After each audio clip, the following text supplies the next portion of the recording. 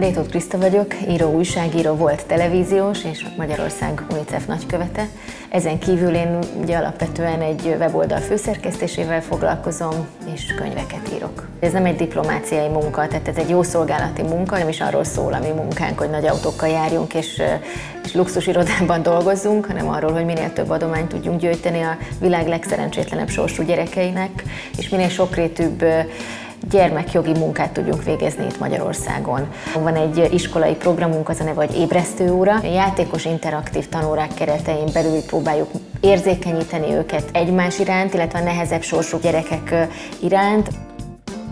Rendszerváltás idején voltam gimnazista, viszonylag hamar elkezdtek érdekelni a közügyek, mert hogy körülöttünk zajlott a történelem, és a mi fiatalságunknak a második felében már megnyíltak a határok, és lehetett utazni. 91-ben Kaposváron gimnazistaként gondoltam egyet, megírok egy jó pályázatot. Egyszer csak egy amerikai magániskolában találtam magam az egyik kiválasztott magyar diákként, és onnan már úgy jöttem haza, hogy tudtam, hogy újságíró szeretnék lenni.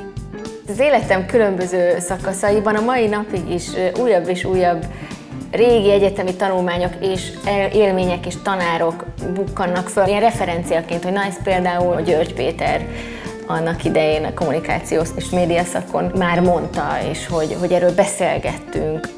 Nádasdy tanár úrnak az órái nyelvészeten Elek János, akitől a tévés mesterséget tanultuk, és akit sajnos nemrég elveszítettünk. Olyan szinten volt a mesterünk és mentorunk, hosszú éveken keresztül. Nekem az első tévés munkaadóm is ő volt, mert az egyetemről hívott minket az akkor alakuló TV3-nak a csapatába. Gyakorlatilag neki köszönhetem azt, hogy volt másfél évtizednyi televíziós pályafutásom. Nagyon jó kezekben kezdtem el a szakmát tanulni, igazi, valódi alkotóközösségben. Ezt is az egyetemnek köszönhetem.